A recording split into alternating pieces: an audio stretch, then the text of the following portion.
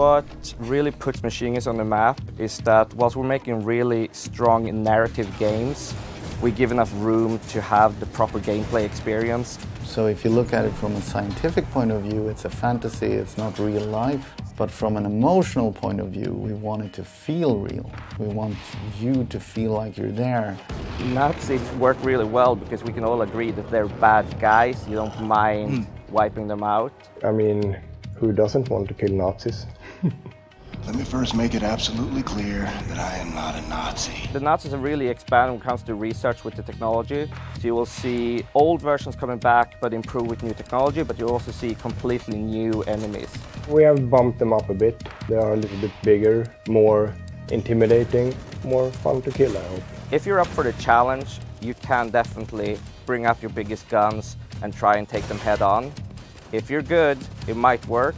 On the other hand, if you want to be more clever, maybe you want to find a vantage point, bring up a weapon that you attach a scope on and maybe even a silencer and start taking them out from afar.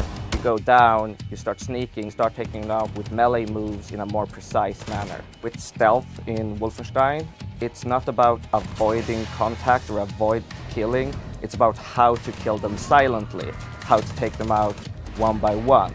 If it goes wrong, you can still just bring up 2 weapons and clear the room.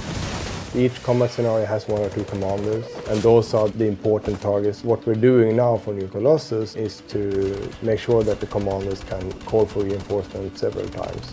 I think the coolest thing we've done is that you can now dual wield freely. You can mix the weapons any way you want with left and right hand.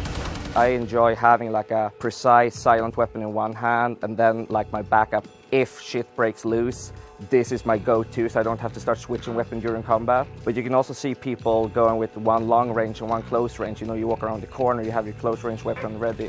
And some people just want 2 shotguns. We are introducing a hatchet. That gives us a lot of opportunities to make the takedowns a little bit more accessible. There's a lot of things you can do with a hatchet and a Nazi. No matter how crazy things get, you're always emotionally invested in what you're doing. We don't want the player to just play BJ Blazkowicz. We want the player to feel like they actually are BJ Blazkowicz. For this game, our theme was catharsis. So at the end of it, I think you will be ready to go out on the streets and start a revolution. No!